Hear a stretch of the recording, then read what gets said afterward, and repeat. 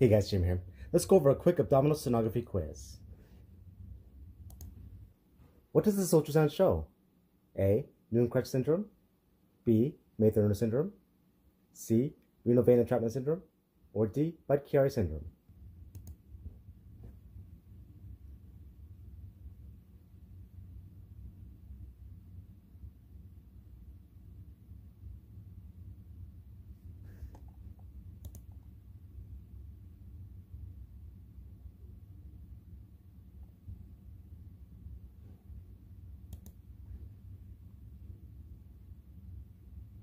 The answer is C. Renal vein entrapment syndrome, also known as nutcracker syndrome or mesoaortic compression of the left renal vein, which involves the compression of the left renal vein demonstrated here in between the superior mesenteric artery here and the aorta here. So the vein coming off the left kidney is being compressed by both the superior mesenteric artery and the aorta.